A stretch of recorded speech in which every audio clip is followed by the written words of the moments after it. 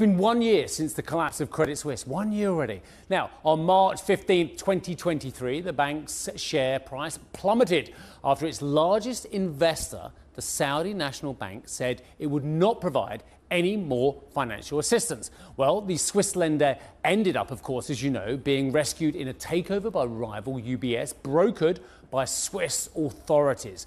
Now, the embattled lender had faced governance and trust issues for well over a decade before its collapse. Let's go through this. In February 2020, the then CEO, Tidjane Thiam, do you remember we speak to him all the time, resigned amidst a spying scandal? He was then replaced by Thomas Gottstein, who announced a widespread restructuring plan to improve efficiencies. But it was not long before the bank became embroiled in another scandal.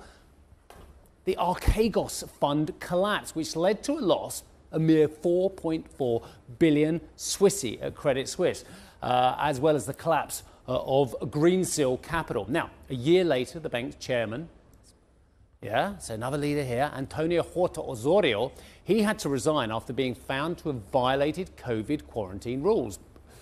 He was replaced by the former UBS executive, Axel Lehmann. Yeah, you keeping track with this one? Now, fast forward to 2023, the Credit Suisse Group reported its biggest annual loss since the financial crisis, 7.3 billion Swissy this time.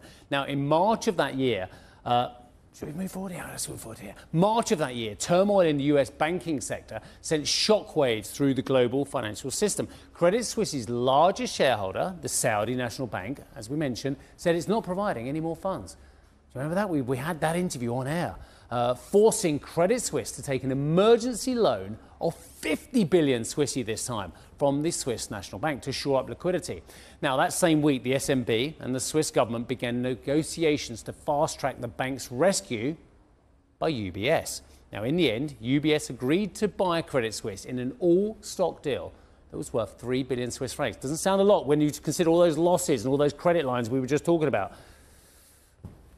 Former CEO Sergio Motti returned to the bank. Now, let's be brutally honest about it. Ralph Hammers is a perfectly good banker. He was the CEO of UBS. But the gnomes of Zurich probably thought that actually the right man to steer through this momentous time was Sergio Motti. And it's been an interesting ride as well for Mr. Motti. I've spoken to him a lot about this, as has Karen. Now, the acquisition was completed on the 12th of June 2023. Credit Suisse shares closed at 0.81 Swiss francs on their final day of trading. What an extraordinary story. Why don't we revisit now what some of the key shareholders, the stakeholders, had to say when the rescue deal was announced. The latest developments that emanated from the banks in the US hit us at the most unfavourable moment. One time, like last year, we were able to overcome the deep market uncertainty, but not this second time.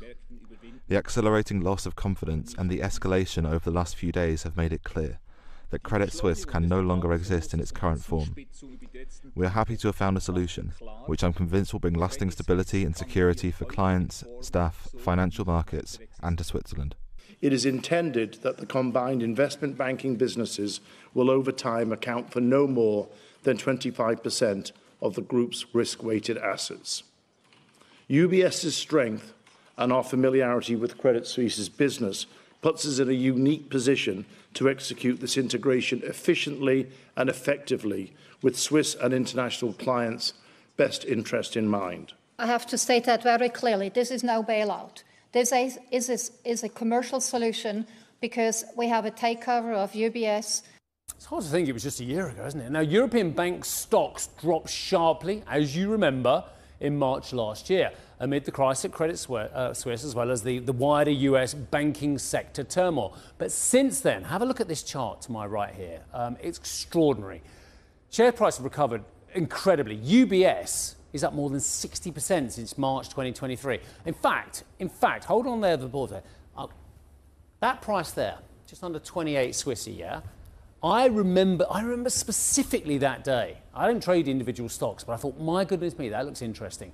14 Swissy was the handle for that stock. So it's pretty much doubled from its low on that day. Now, the wider European banking index is up more than 34%. Still lowly valuations compared with their US peers, but up more than 34%.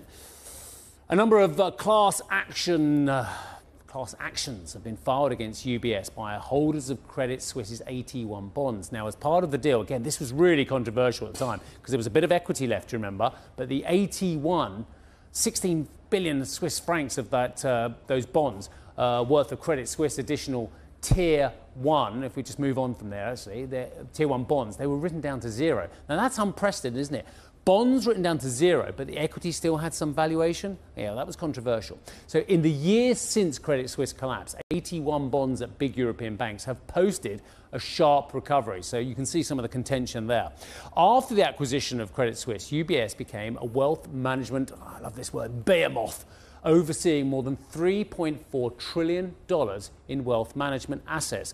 The lender became a major player in the space, ranking behind just Morgan Stanley. Right, okay, let's move on. In the second quarter of 2023, its first set of earnings immediately after agreeing to buy Credit Suisse, UBS reported a record-breaking $29 billion net profit. The numbers are huge here.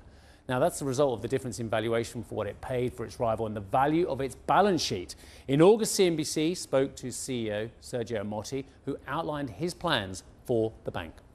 When people that look into those numbers, they will clearly understand that this negative goodwill is the equity necessary to sustain 240 billion of risk-weighted assets and the financial resources to go through a deep restructuring that is necessary at Credit Suisse, because our analysis has proven that the business model was not viable any longer. Credit Suisse has excellent people, clients, product capabilities, but the business model was not sustainable any longer and needs to be restructured. A new report by the OECD, and this is very interesting, and this goes right to the heart of problems from the last financial crisis. Forget about this one. A new report by the OECD suggests UBS's takeover of Credit Suisse created new risks and challenges for the Swiss economy. The organisation warned that the financial group was now bigger than the economic output of the entire country. You knew this, I think, guys, in terms of assets, and urged it to meet stricter regulatory requirements. Honestly, Switzerland's been talking about this for a long, long time. I mean, as I say, right in the last crisis where I hot-footed it to Zurich. The OECD also raised questions about competition in the Swiss banking sector.